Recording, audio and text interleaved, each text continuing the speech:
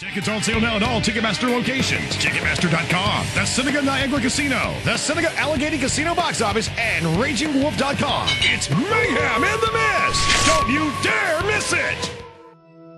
Alexis Davis from Port Colborne, Ontario, training out of Dayball Jiu-Jitsu. Alexis, what got you involved in mixed martial arts?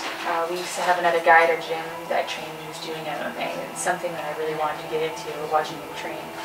And so Master Davis decided to throw me into the wolves as soon as possible to help grow. You're doing a good job of that. How long have you been actively training in mixed martial arts? I've been training for 6 years now. Wow. Any particular style, discipline? I train in Japanese Jiu-Jitsu, Brazilian Jiu-Jitsu, and Thai kickboxing.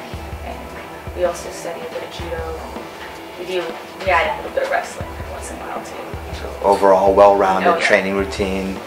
Any rank in those various styles? I have my black belt in Japanese Jiu-Jitsu under Dave Dayball, and my brown belt in Brazilian Jiu-Jitsu under Roy Gracie Dave. Impressive. Would you consider yourself more of a stand-up fighter or a ground fighter? Definitely a ground fighter. Our club is more adapting more for ground game than just for stand-up, although we do a lot of stand-up as well. You have any special training routine, any special strategy for this fight? We're studying a lot of films. We should start a couple of YouTube videos out there, so we're hoping that we're going to learn a lot from it. I know she does do jiu-jitsu and has a good ground game as well, but a lot of her fights have been stand-up in there, so I've been really trying to push my cardio and look at my stand-up game. Taking it to the next level. What does the future hold for you, and mixed martial arts future hold for you? I think I'll be up there on top. You'll be seeing me next on pay-per-view, watching big time there. Women, growing every day, so I'm hoping to be up #1. If there's one thing that drives you, motivates you to train hard, fight hard, and perform well in mixed martial arts, what would that be?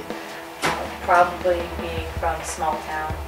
I'd like to get out there. I don't want to be stuck in the same place for my whole life, as most people do. And I'm constantly pushing myself in there. I'm probably hardest on myself than anybody else is. So Alexis, you're breaking the cycle, breaking boundaries.